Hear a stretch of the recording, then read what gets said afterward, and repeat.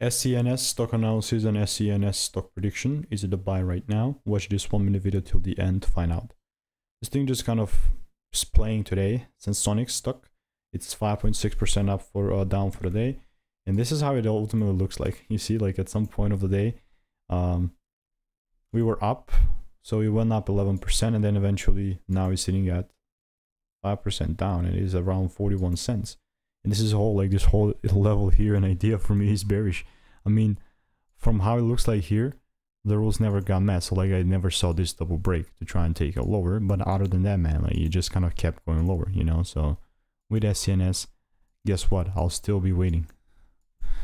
And I'll get rid of this. So yeah, that's how it's actually going to look like.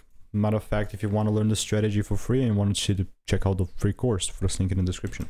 I will be seeing you in the next one. Goodbye and enjoy.